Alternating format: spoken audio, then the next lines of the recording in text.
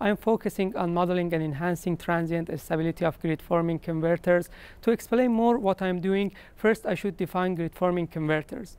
Traditionally, power systems were dominated by synchronous generator-based resources which act as voltage sources. However, they are being replaced with inverter-based resources which act as current sources.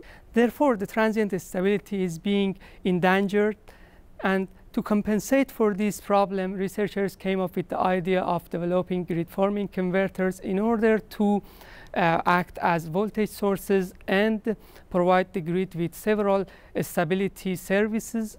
Even though they are designed to mimic the behavior of synchronous generators, they have two main differences.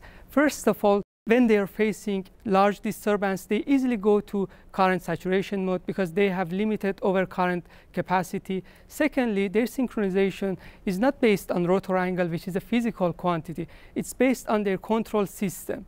While the former endanger the transient stability, the latter provide us with the opportunity to modify the structure of the control system to enhance the transient stability. My role in this project is first model the transient stability considering the current saturation.